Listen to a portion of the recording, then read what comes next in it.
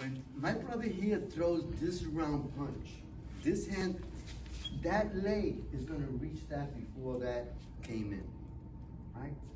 When he throws that next hand, same thing's gonna happen. That leg is gonna come in. So when you guys are using your right arm, you're actually hitting him first and then shooting, not doing this. Block, hit. It is. I got there first, right? Same thing happens here. Here, I got scared. All right, either way.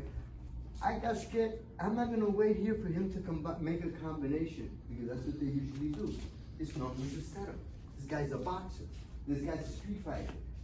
So I moved the first time and I'm not even gonna wait and continue to move and intercept. But the same thing goes here in the sense that when he comes in, this is destroyed, that's destroyed, and it's not just covering, you're eliminating. If you had a plan, you ain't giving him a chance to make the plan. When was my next person? You're gonna kick. When I'm here, fine. While that leg is in the air, I'm in the air and mine is gonna be intercepted. It's not that he kicked and he goes down and I come in.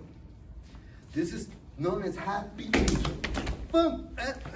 And comes, my whole body is with him, right? Not reaching out. Great news. We have 4 teachers here. We got 4 new students. You're gonna have each teacher break down this to you, and then we're going to do a circle. And that's a tremendous experience. I love your smile. You are a warrior, young lady.